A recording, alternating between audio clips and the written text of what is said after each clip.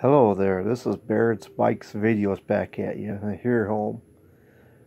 Down praying again. I feel such a really strong burden today, like I have been every day. There's my baby Bubba. That's my Jake. Love you, Jake. But I'm here.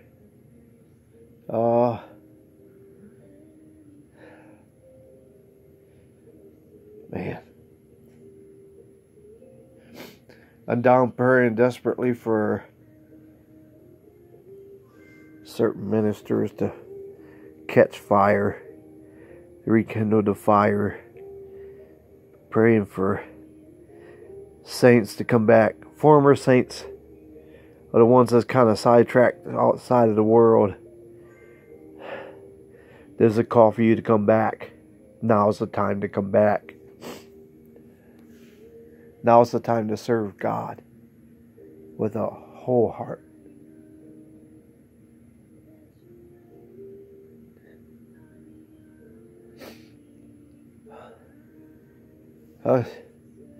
Sometimes I just start thinking about family, how desperate I prayed for over the years, and I still do. This year I just have a lot stronger desire this year than any time over my whole life, because this year feels like it's time for revival. It's time for people to come home to Jesus. Like you did your life. You accomplished your goals. You are doing well in life. Maybe you got your family, you got your business, you're doing well, got you a good job, going through school, doing great. One thing that we cannot do as children of God, as that we should not do, is put our Jesus relationship on the shelf while we do our own thing in this life. Especially when you got callings on your life out there. There's people out there that's got callings that God wants to use you in a big way. And now He is reaching out for you stronger than ever right now.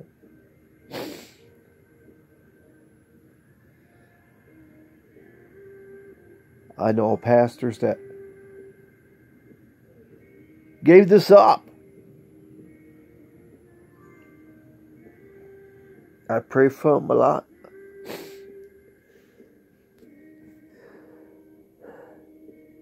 They were good pastors too, good preachers, good singers, real good at musicians on the keyboard, guitar, singing, praising God. They were good. And my baby wants to come up here with me. Come on, Jake. Come on, Bubba. I'm sorry, I'm talking to the world. You want to talk to the world? Say, woof. Oh, woofer. I'll woof you. Give me a woof. Chuck, sir. Chuck, sir. Woof.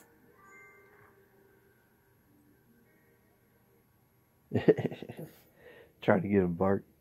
Usually if Jake can bark. My best friend, brother, Big Chuck. Jake and Bandit loves Chuck. Don't you love Chuck? Don't you? Yeah. He's a good guy. He coming up here, he's wondering who I'm talking to. I love you, Jake. I'm talking to Jesus now. I'm praying. I feel so strong in my soul all the time. And I tell you what.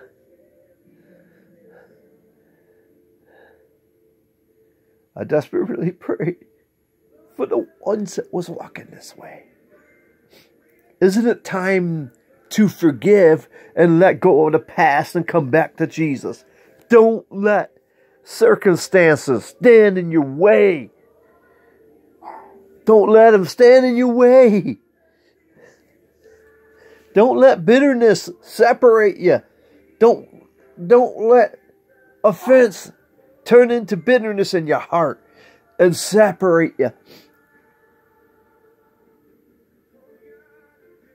That's why when in the book of Luke, which I go to when it talks about the take up your cross and deny yourself, the Luke's version, chapter 9, says daily do it and follow Jesus. You think that Jesus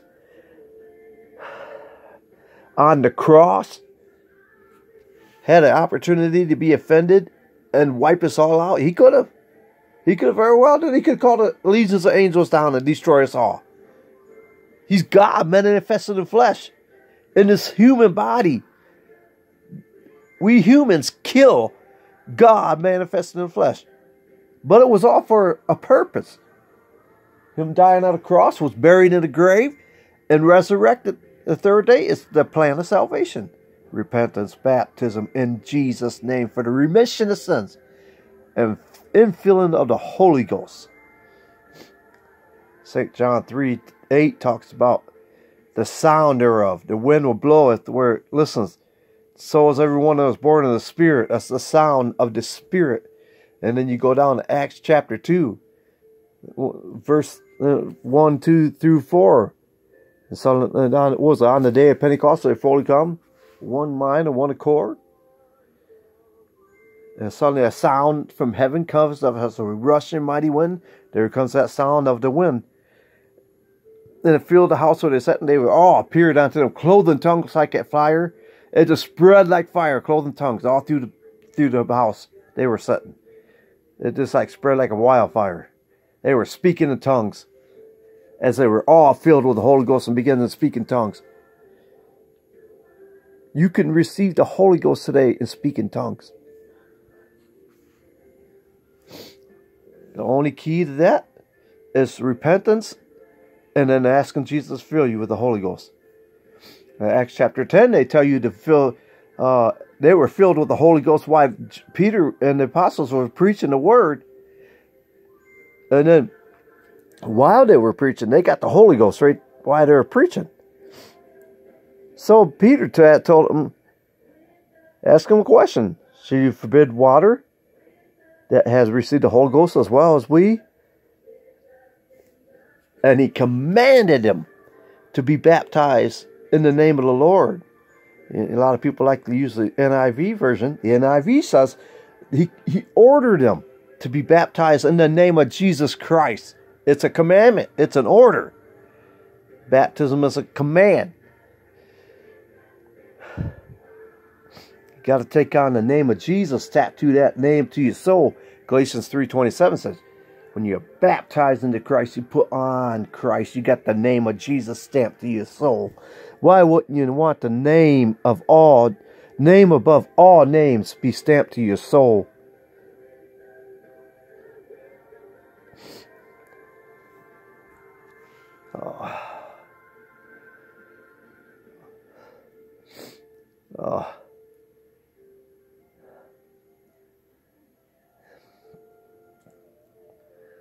I don't know how long I'm going to talk here, but I know I got a strong burden and a strong passion. It's time to come back all the way, preachers. It's time to come back to the truth. You got to have both. You got to have holiness and servant. You got to be a servant, reach the homeless, and you can't sacrifice the holiness. You got to hold on to both. You don't beat people up with that stuff. Holiness is a beautiful thing. Separation from the world. There's nothing wrong with it. You can be separate from the worldly events and worldly things. Don't look, act, dress, or anything like the world.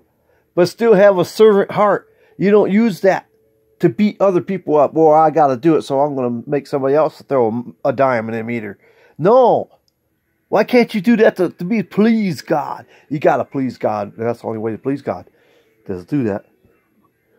The Lord twisted my guts. I never let that go. He buckled me to my knees. Leave Hollywood alone. Cancel your Netflix videos. Get out of them. Get rid of them. You want to watch stuff? We watch YouTube channels and load up all apostolic Pentecostal stuff. Singing, preaching, all that stuff.